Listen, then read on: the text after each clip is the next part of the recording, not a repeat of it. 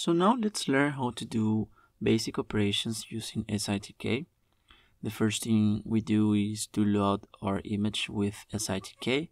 Remember that from now, after reading the image, we change the orientation using diagram orient.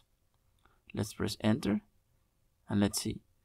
We only do this as a safety check for the image. The first operation we're going to learn in this section is the shrink operation.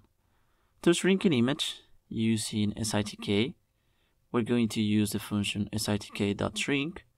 We pass the SITK image, we pass a shrink factor multiplied by the dimensions of the image, and inside a list, because this is how it is expected by the function. For this example, we will see the shape before and the shape after. This is to see the difference. We won't use the explore 3D array comparison function, as the images don't have the same dimension.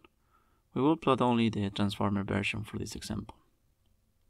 Good, so now you can notice here that the shape before has this size and the shape after has this size. The result is the half of the original. If you inspect the first axis, it is only up to 96 slices. Also, the quality has been downgraded too. Let's see the result if we try a shrink factor of 3. It is reduced even more as expected. If we inspect the slices, the image has lost more quality after this.